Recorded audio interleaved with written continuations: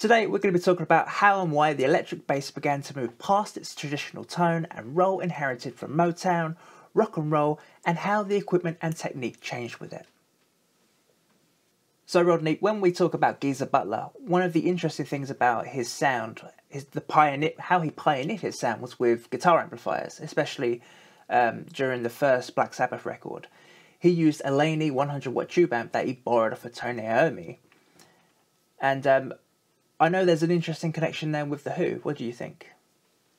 Definitely. Just to backtrack a little bit on it, something I think we're really seeing here is Butler and Entwistle and guys like this, I think, are where we're starting to see the evolution of electric bass being an electric imitation of the stand-up in its traditional root, moving into the birth of bass guitar as we think of it now. And it's kind of funny that the crossover happens even in the gear, and that so many of these guys were using guitar amps because they just didn't have something that was going to give them that push and be able to compete. You know, it's bassists kind of get the same thing today, and we're always a little bit behind in gear and, you know, an afterthought sometimes, but it's a lot better than it was. But yeah, a lot of the early gear, I think, was a crossover, that bassists were using a lot of guitar gear. And the funny thing being with Entwistle is he pushed that sound even further. And a lot of people don't know, and it's kind of an irony, the stack in the way that we think of it, like the guitar amp, you know, the 412, the big wall of cabinets, that was originally a design that Entwistle commissioned from Hiwatt to get him a bigger sound to compete with Pete Townshend. And then Townshend became jealous of it, and then he wanted one, as guitar players always seem to, and he took that. So it's kind of funny that bass players went into guitar gear starting in this evolution, and then guitar players wound up getting their seminal piece of gear for, what, 60 years, out of turning a bass amp into something that was perfectly suited for guitar. And then the gear and the technique and the sound start evolving from that point. I think those two players can't be credited enough, really, for being the birthplace of what we think of as modern metal and rock bass guitar. I agree. I find it interesting how I wouldn't say limitations of the equipment, but the way that the equipment worked, so in terms of the guitar amplifier, it gave you a very specific bass tone, so you had to play a certain way. Maybe not the same as a rhythm guitar. It gave you almost a certain frequency band where you would excel at. Yeah, I get that totally. And again, a lot of it comes down to the introduction, I think, of, you know, what's blown up in modern time, but the idea of gain. You know, you have the initial guitar amps introducing distortion and gain, and bass amps had to follow suit, or bass players had to. And I think this shows in the technique too. If you watch someone like Butler and Entwistle, a lot of guys used to play back by the bridge, even in rock and rockabilly, to get you know, a tighter, more focused sound and provide that more round, punchy tone. And these guys are basically over the fingerboard. They're actually hitting the frets, trying to get that upper end ring. They want that cut and the clank and that type of thing that so many players are after now. And they adjusted their technique to almost literally be smacking against the frets, kind of the predecessor to slap bass in a way, to get more upper end out of what was going on. And as you see, like with Entwistle later, he took this, you know, beyond anybody at the time, you know, using two different channels and distortion on one end, and, you know, practically used all four of his fingers as kind of slap bass tools. But yeah, I think you're definitely right there in that it was part technique and part gear, and you see them having to react to what was going on with guitar. And then you see the birth of bass guitar as we know it. Now, do you know anything about Butler as far as when although he used that in the studio, what amps he grew into using later, or what helped get him that sound that was more bass focused, or if he just kept on with a guitar rig, or how that worked out? So, funny enough, with Geezer Butler, he kept on to the Laneys well into the mid-70s. So one of the most seminal performances of Black Sabbath was the Cow Jam Festival in 1974, and on that gig he had 3 Laney 100-watt guitar heads, as well as a whole range, I think it was up to 6 or 7 JBL custom cabinets with JBL speakers, as well as 2 Crown power amps and powering 2 bass bins.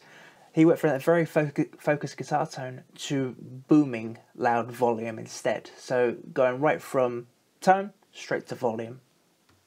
Wow. So, I mean, he's basically half guitar amp, half PA column there at a certain point. Yeah. He basically went full on PA. And I can't remember if he was trying to rival Iommi or something, but yeah, he just went volume for some reason. That was his thing. Volume. Yeah, and that's always been it, I guess, is the loudness war in between guitar and bass. It seems to swing back and forth. And I think it's not just that kind of ego thing, but you're starting to see the birth of that competition. You know, it's bass was traditionally the background. It wasn't meant to interfere with vocal or melody or anything else. And now you're seeing this constant competition, even to go to like Entwistle and stuff, and the anecdote about Townsend taking his amp and him wanting the same. It becomes a rivalry, that the bass moves up to the point where it's still a supportive role, but it's stepping so far into guitar territory. There's this constant back and forth of who's going to stand out the most, and is anybody going to get overpowered. So it's interesting as well, where in comparison to John Entwistle, he too, I've only listened to it a little bit, but from what I've read, he also had a massive PA stack, pretty much. I need to bring up the notes to show you what I found, but it's basically, I think it's up to 16 speakers in one of his cabs, just huge cabinets. Yeah. And again, loudness, just, I don't know, for some reason, just to be loud. And whether it's to rival the guitar player, or, I don't know, ego, who knows? Sure. I think, too, you're seeing the evolution of rock in itself, and it's occurring to me as we're talking about this, that rock's birth expanded out. It's kind of like the universe. It went out in a number of different ways. You're seeing, because rock got so much bigger, it necessitated the electric amp so that you could amplify it. And the bigger these bands got, that they had to start playing even stadiums or these huge places, the need for these massive guitar amps and bass amps and PA columns meant these early guys were having to innovate. And it was, we're starting to play bigger places. We have to be able to broadcast to these people, and in the same volume that the people up front are used to getting hit with. We can't treat it like it's 200 people now. There's a few thousand. And before you have these massive array PAs and things, it's, you want to be a bass player that's heard, you better have a PA system for your bass. And so that kind of, you know, swirling innovation and borrowing back and forth goes into that too, because rock's becoming such a force in the industry and the preeminent music, I guess, around the world.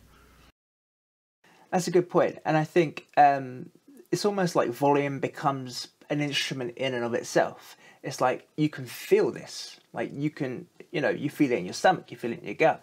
This is the music, rather than just hearing it off of a headphones or a speaker.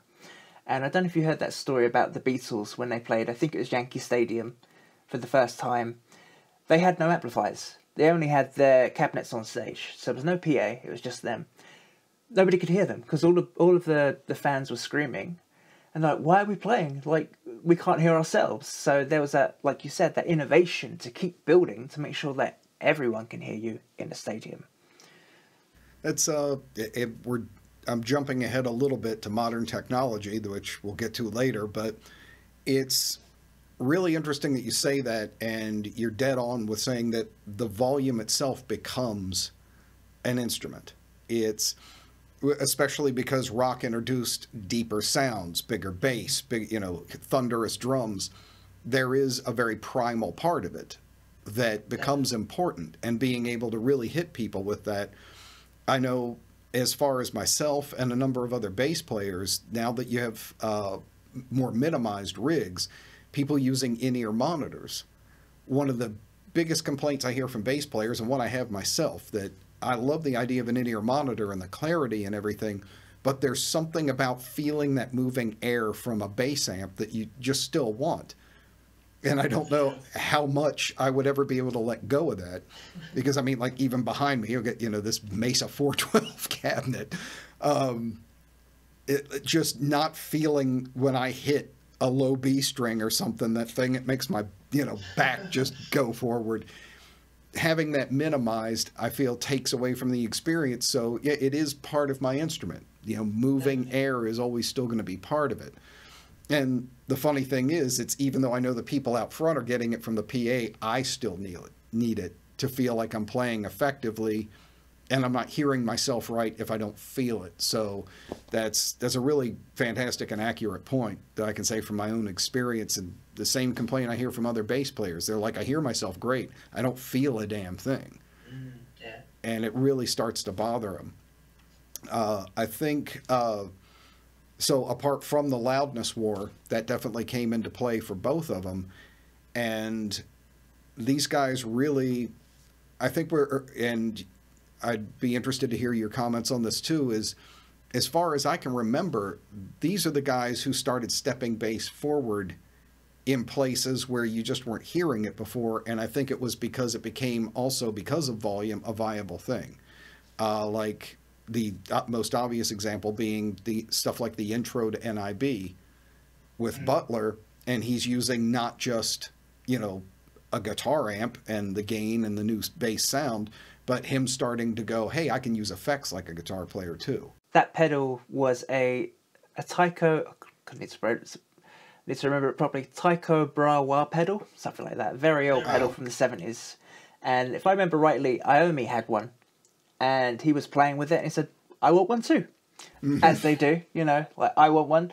So he had that, and if I remember rightly, he kept that for decades. He didn't give that up. Maybe up until recently, where he had the custom-made Dunlop wah. But even in many performances, you'll still see that pedal. And, you know, it sounds brilliant. You can't compare it to anything else. And again, showing that crossover, that it was becoming so prominent that they're sharing effects, they're sharing amps, they're sharing tonal range, that it becomes, you know, kind of two sides of a coin.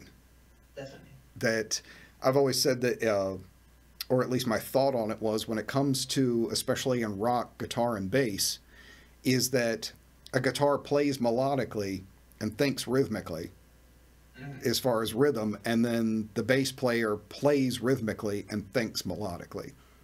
So it's like he's adding note value to the drums, basically, and the guitar player is trying to add note value to the overall rhythm of the song structure. And they're all kind of meeting in this who's stepping on who at the middle point that hopefully becomes, you know, a locked in at a center and not everybody fighting for the same turf. Do you think that the medium, so I guess in that day it was vinyl, do you think the medium limited how deep the band would record and play at? So for example, there wouldn't be a lot of bass range, it would all be mid-range, and vinyl was more predominantly mid-range, I guess. And that, I guess that's why they were trying to meet in the middle, to say, well, I'll take this end, you take that end, and it sort of plays out better on vinyl. Sure. I think much like the other stuff that we're talking about, there's a number of factors that start kind of swirling around an area. Is if the observation, and I think we talked about this once before, that most of these bassists that we're talking about are doing this innovation are coming from bands that only have one guitar player. So the bass is almost filling a dual role of being a secondary guitar and the traditional bass role. So they're making that crossover. The other being that sound, you know, that was where sound was, really heavy bass. It just wasn't a part of a public consciousness or music at that point. The only thing I could think would be like the Toms and big band jazz or something would have something that deep. But it just wasn't there yet. And I think gear becomes part of that too. Like you're saying, with there just wasn't enough power, you know, to add massive bass to something requires an incredible amount of wattage, because you know, there's a reason why a guitar amp is 100 and a bass amp is 1,000. It takes so much more push. And when these guys are barely being heard as it is, trying to put out a wall of bass sound just isn't going to happen. And, you know, it's like, okay, I turn this up to a certain point and I'm ripping through the speakers, or it's just turning the cabinet to dust. So I think it's part innovation, part it hadn't been invented yet, and part just physical limitation. You know, if they're building these huge, you know, PA systems to try and compensate, they're just still not at a level that can broadcast the level of bass that we're used to hearing now. Now, on that note, when these other players who start kind of picking up on this sound and stuff, and this starts to lead more into the 70s and some other players, I feel like guitar kind of, in a weird way, from what I can see, almost stopped innovating at a certain point. Like once the stack was stolen from us, that they just fell in love with it, and that became the thing. It's like that goes on to Hendrix, it goes on to Jimmy Page, it goes on, you know, all these guys. And bass amps become this weird place of just kind of, what can we pull out of things? You know? So it's kind of interesting to me that that there's a lot of turmoil. Like bass was evolving so much that you just start seeing, you know, 15s coming up or 18s live, or like the PA cabinets and things like that. I've in a number of year episodes, like I've seen early bass players and stuff. It seems like there's always this constant experimentation, even to this day, with different size speakers, different size cabinets, things like that. Did you, or what are your thoughts about that kind of innovation? How much was going on early on as far as people really swapping out options versus maybe what goes on now? I think a lot of it was limited to what was available at the time. And what you'll find is a lot of people, I can think of Cliff Burton as one, they were taking bass bins for PAs and using them as amplifiers, or even Geezer Butler, like we said earlier, where bass bins seem to be, well, they would split their signal into a high range and a low range. So the bass bins would have a low range, and then it would have like 12s or 15s for that upper range. So Cliff Burton was a pioneer of that, doing that for himself. Even going as far as having an A-B rig for each pickup. I think, well, Geddy Lee is well known for doing that. He would have an A rig with the high end and a B rig with the low end through different pickups. Billy Sheehan, same thing, running out 2 rigs. It's interesting too, and maybe your thought on the, again, something else that's kind of occurring to me is, you see guitar players are, you know, once they locked into kind of the 412 or something, they've always focused on one central sound. And like you say with Butler, that he's using the guitar amp and PA cabinets. Entwistle later goes to guitar rigs and having subs as well, and using distortion on the top end. Chris Squire, who comes later, same type of thing. He was using guitar amps and bass amps. It seems like the idea of a biamp type of setup, or having multiple sources, to make up for that idea, it's reinforcing that concept that bass turned into kind of a two-phase instrument. That you've got to have a guitar presence and you've got to have a bass presence.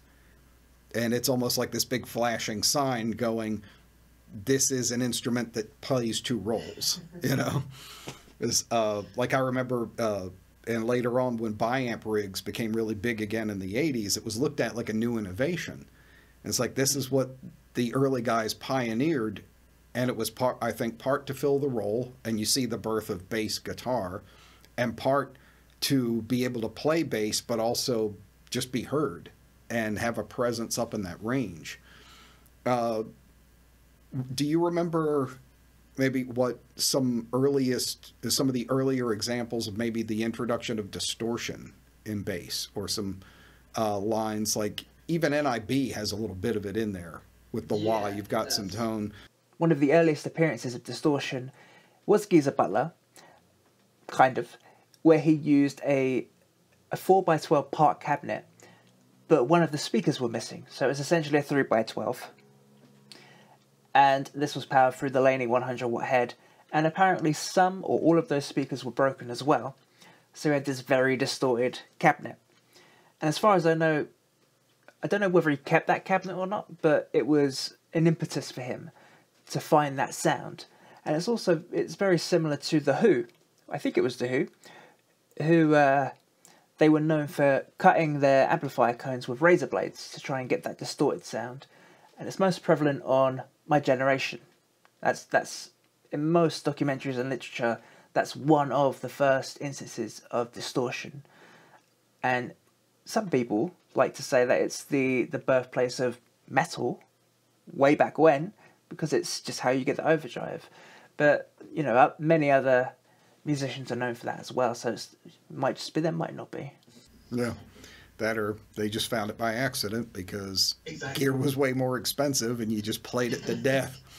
Isn't it kind of funny that with the amount of boutique gear out and things now, like a speaker is considered like, you know, a creasing on it or anything like that. Oh, it's terrible. It says, but then we'll buy these $400 distortion units trying to imitate the sound of what these guys did, which that's a whole other topic and maybe for another one. But I feel like that's something with this early innovation that's getting lost now, is the necessity of finding new tones because you have to. Exactly. That's quite an important point, where a lot of artists just say, you know, we use what we had. This is all we had. So if it was broke, we're going to use it. We're going to have to incorporate it. And I think a lot of that notion is missing from a lot of music, where it's broken, I get a new one. Like, there's none of that sort of experimenting to see what range of sound you can get from it. Exactly. And again, it goes a little aside, but I think it does inform the evolution of bass and what was happening with it. That's why I think like the 60s and 70s are still looked at as such a time of incredible experimentation. It's because they didn't have anything. You know, they can't, you know, go onto Amazon and have something shipped directly to their door and it's this big, and if they don't like it, they can exchange it. It's like, you made an investment, your career's going through this amp. Exactly. If you can't find the sound out of it, you better find the sound out of it. You know, modification of amps and all that type of thing. That makes a humongous difference. Now, do you know of any examples, and I'm not well researched enough on this to know, I know a little bit later some of the stuff that comes in, but if any bassists were starting to get to the point where they were modifying their basses or the electronics in them to start changing sound as well? Most prominently was Cliff Burton, who modified his bass, usually through pickups, where he had a secret weapon in the bridge of his bass, which was a Seymour Duncan pickup. And on his bass, he modded it to have a secret switch that would engage this pickup and almost add like a bit more of a bite from a guitar, as well as the Gibson Mudbucker. So we had the low end, and then the single coil in the middle of the bass, and of course the guitar pickup. So giving this full spectrum of range between bass, the bite from a single coil, and then maybe like the high toppy frequencies of a guitar pickup. And he used that to great effect in Metallica, especially on his solos, where it just had a different range that no one heard before. And I think in terms of modding their amplifiers, the one that stands out for me is Lemmy, where he's well known for, well, it's a secret what he done, but he's well known to be modding his Marshall heads. And there was a very interesting story where they had a new tech or something when they were recording. I need to check out which album, but they were recording, and the tech realized that Lemmy's amplifier was dirty, or a lot of the connections were faulty and not right.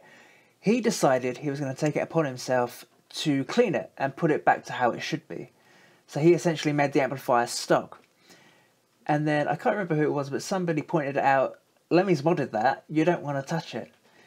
And so he somehow managed to cobble it all back together how Lemmy had it, but it never sounded the same again. And Lemmy was pretty pissed off about that. Can imagine. Yeah, trademark sound. And again, this stuff moves forward, but I think it shows how, in a strange way, that this birth of metal and rock bass in this era, kind of the baby at birth, it just kept going. One of the similar to Burton and early examples I can think of would be like Billy Sheehan, with him getting the Gibson pickup in the neck, and then him wiring the P bass separate from that, and all the mods he did to that, and actually running a stereo jack like a Rickenbacker to run out to 2 different amps. This still pursuit, and he was doing it, in the 70s. So, even back then, he was already, it was like, I guess, they had already messed with the amps as far as you could go, and having guitar and bass and everything. It's the next level is getting a knife and hacking into your instrument. But every time the guitar leveled up, the bass had to do something to move along with it. And it is kind of funny when we think about going back to the Entwistle thing, that these 12 cabinets and everything being made for him, that then you see later players like Lemmy, or even more recently like Steve Harris, using these 412 cabinets, and they're looked at like, what the hell are you doing? That's a guitar amp. It's like, no, they're doing exactly what they got. Yeah, this was ours first. And it's funny how something can change that much, that an innovation that's born during this era gets taken by another instrument, and now it's looked at the same way as, like it's something that, of course, is just associated with guitar, but it was born from bass. And I can think of another one that goes in the opposite direction, is like the Fender Bassman amps. It's like now every guitar player uses them. They were originally bass amps. And so even the people during this era creating the amps and doing the engineering didn't have a lockdown of what the end purpose would be. They're experimenting and sending it out, and it winds up serving a completely different purpose, where it was meant for bass players to be able to cut and have more gain and do all this stuff and have more channel options. The bass players wind up never using it really, and the guitar players, it becomes a classic that's been used on tens of thousands of recordings. Even to this day, people go back and use Bassmans. So there are these 2 pieces of innovation coming up. There's one that applies to the instrument, and one coming from a completely different part of the instrument's overall sound. And that'll kind of push us into the 70s and the next step in metal and bass and rock bass guitar evolution. Those 2 things will be on episode 2, which you can catch over at my channel. Put that down here. But in the meantime, let's see if you can guess. You guys that are history and gear nerds like we are, and somebody that just wants to see if they can nail it before we do, comment below. Let us know what you think. We'll see if anybody can grab a hold, and episode 2 will be coming up 1 week from today.